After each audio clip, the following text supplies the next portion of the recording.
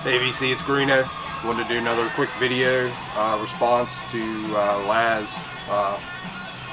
his inner sleeve contest for his 1,000 subscribers. Man, that's crazy. It's great. Congratulations, man. It's a lot of subscribers. So, just want to jump in real quick. I just picked two, and kind of like everybody else, I guess, in a VC, you could go hog wild with this and pick all kind of stuff.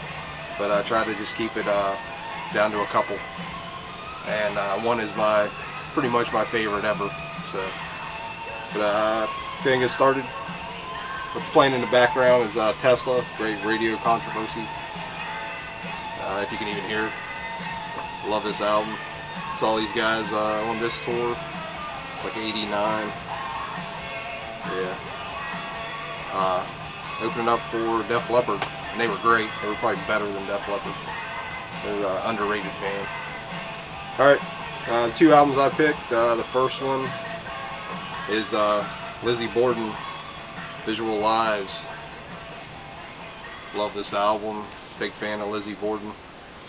And when it comes to inner sleeves, the ones that really catch me, I mean, I love inner sleeves like for everybody else. But I really like the ones that have like great pictures, you know, like one big picture. And this is definitely, for me, a great picture. I think it's cool. And the lyrics on the back. But just a killer sleeve. And this one also, my copy has the order form. Yeah, order some Metal Blade shirts back in the day.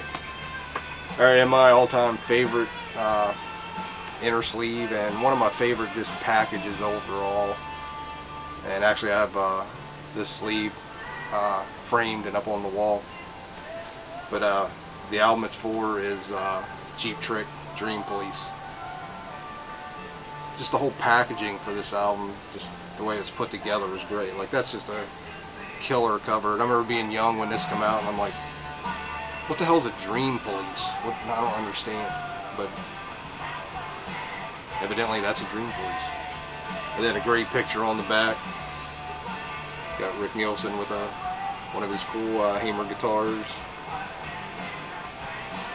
And one of the great gatefolds,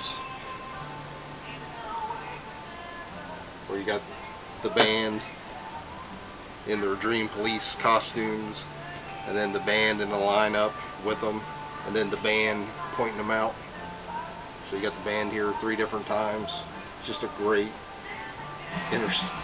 gatefold.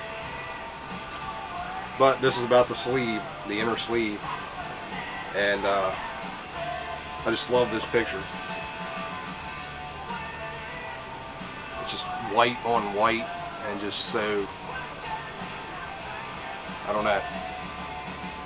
This just caught me off guard as a kid. Like I said, it was like, what the hell is a Dream Police? I don't understand what it is.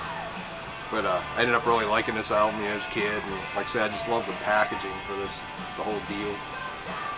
And like I said, I got this framed in like a record frame up on the wall. Just love it. And actually, you know, like the album so much, I got a Japanese pressing of it with the OBI.